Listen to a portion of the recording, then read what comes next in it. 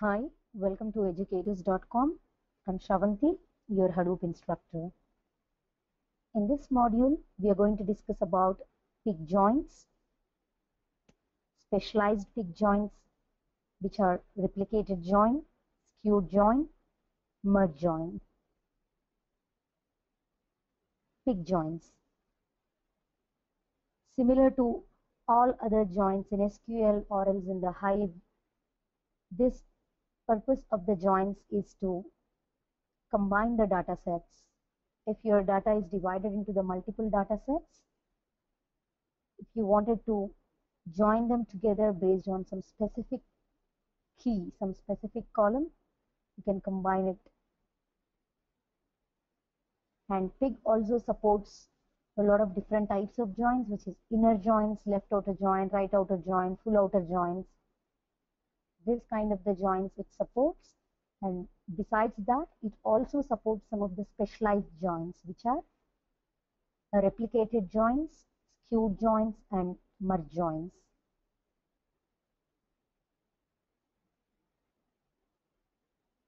So here, before looking into that specialized joins, let's try to execute a join with the help of our movie lens example. So here we do have two different files. One is the u.data file and u.item file. So let's load that into the Hadoop distributed file system. And then with the help of the load statement, we can load that into the pig shell, grunt shell, and then we can use the join, and we can combine these two data sets based on some specific column ID. For that, let me log into my Cloudera Quick Start VM. And here u.data and u.item file have been attached to the video, and you can just directly drag and drop into your Cloudera Quick Start VM. You can see on top of your screen. Just open a terminal and load those two files into the Hadoop distributed file system. Hadoop FS, copy from local, and this file exists as part of the desktop u.data file. So let me directly place that into my Hadoop distributed file system, which as a u.data file. Once that is done, I will also place that as a u.item.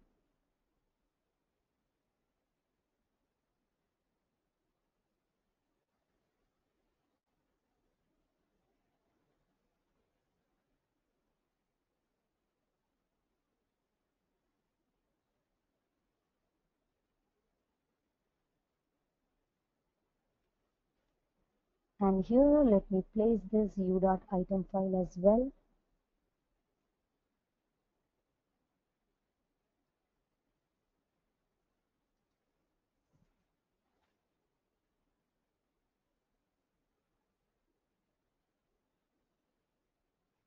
Both of them as placed, then you can directly log into your pig shell and use the load command to load your these u.data and also u.item file before you use the join. And now we are into the grunt shell, and we can use the load statement to load the movie details like u.data file, as it is separated with the tabs. We are using a pig storage, and then we are using the schema information as well. If you wanted to see these details, just dump that particular command. Similar way, we will be also loading that u.item details as well. If you see this, that dump statement showed us all the content was loaded into your pig shell. The similar way, now let's load that movie item details as well, which I am loading with the help of the u.item file, and the input file is separated with the pipe symbol. So we have specified this pipe symbol here, and we are taking only the first two fields. One is the movie ID and the next one is the movie name.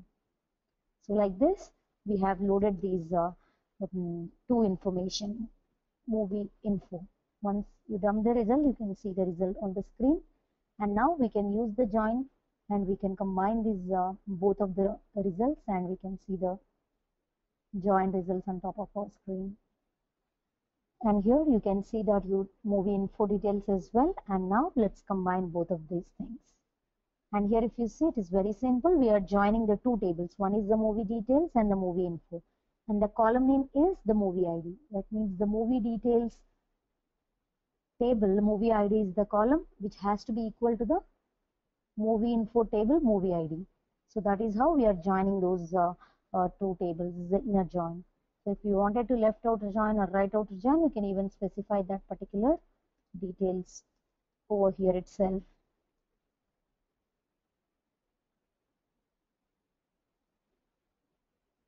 And here you can see that the join result, like wherever you are having the same column, right, this is the movie ID. So this movie ID column is equal to the same. So now we have combined these two tables based on this. Suppose if you wanted to find out any of these, like the count or summation, you can simply use the for each generate and navigate across to the each and every record, and you can use the aggregation functions as I shown you in the last pick command session. This is how you will be joining the multiple data sets with the help of the join. Apart from these inner, left outer, right outer, full outer joins, we have specialized joins, which are these replicated, merge, and skewed joins. So what exactly the replicated joins and when we can use the replicated joins are nothing but, especially if you are having the data set, one is the bigger data set, the other one is the smaller data set. Right, so whatever the small data set you are having it, you can load that small data set into the all machine's main memory. That means this similarly works like your distributed cache mechanism, like whatever the smaller data set is there, it loads each and everything into this RAM itself directly. And here, with the help of these replicated joins, we can improve the performance, because whatever the join operation is happening, this will be done in the map side itself, so that it can eliminate the need of the reducer side job. And if you're talking about the hive join, we talk about specialized map join. That also works in the similar way. So there's replicated joins, distributed cache, and map join. Everything is same. Like it loads the data set into the main memory. So how to specify these replicated joins are nothing but whatever the smaller data set which you are having it, you can simply use the data set, and here you can specify using replicated.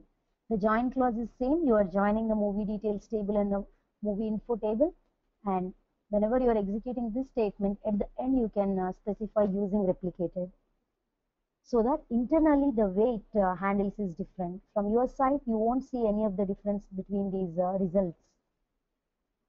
But internally, whatever the small data set we are specifying it here, it gets loaded that into your all the machines. Similar way, we do have something called a skewed join as well.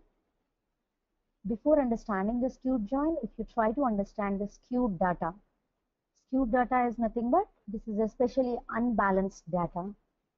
That is nothing but, if you are having a data, suppose for a specific column you are having a lot of records. For country is equal to US, I do have a lot of records. Where in case of the country is equal to India, I have less number of the records. When I'm trying to process this data, obviously the reducer which is getting the country is equal to US, that takes a lot of time because of this huge amount of the data. Because of this, to manage this unbalanced data, we do have something called as skewed joins are available. So what you can do with the help of the skewed joins are nothing but, internally it pre-samples the data, and it will understand that which of the column is having a more keys. And here during the pre-sampling, what it does is it uses some of the algorithms and identify the keys which is having this kind of the skewed data. So this particular skewed data will be automatically, that split into the multiple reducers. So the advantage of this is, if we are having two reducers and one reducer is getting entire US details, other reducer is getting entire India details, obviously whichever is having a more values take a lot of time. To avoid such kind of the performance degradation, once you observe that any of the unbalanced data is there, you can use this skewed. So how you will be specifying in the joins are nothing but, at the end of your join statement, you can simply mention using skewed. Whenever you have that using skewed, automatically it understands that it do the pre-sampling and it takes care about this skewed data.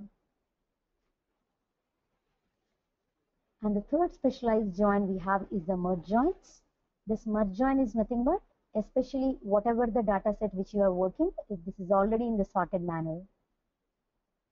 In that case, what you can do is you can mention the merge, because you are letting the system know that the data is already pre-sorted. So you need not worry about taking care about the sorting as part of your shuffle and sort phase, right, at the reducer. Because internally this sorting operation, the shuffle and sorting operation in the MapReduce job is very expensive. So to avoid this expensive operation, as you already know that the data is pre-sorted, you can simply mention using merge clause. With the help of that, it will understand that the data is sorted and it process. So what it does is during the merge, it creates an index. Whatever the join key which you have specified, it will create an index on each of these things.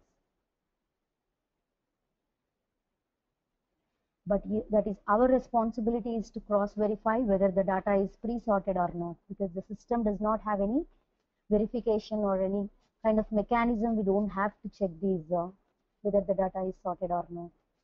You have to verify, and then if it is there, if the data is sorted, you can simply mention the join key as using merge. This is how you can use the merge joins as well. So based on the scenarios, you can use any type of the specialized joins too. So in this module, we understand the different types of the joins, the replicated joins, and we have seen that especially when you are having one larger data set and the other one is a smaller data set, you can load that small data set into the memory, and which avoids the unneeded reducer side operations. And this skewed join is mainly whenever you are having unbalanced data, you can specify the skewed, and based on your keys, your data does the pre-sampling and it understands that skewed data, and it executes that first job for the pre-sampling and then it performs the another job. And this merge join, we can specify it as a merge, especially when your data is pre-sorted. So based on these scenarios, you can use your any kind of these joins, big joins. Thank you. Let's catch up in the next module.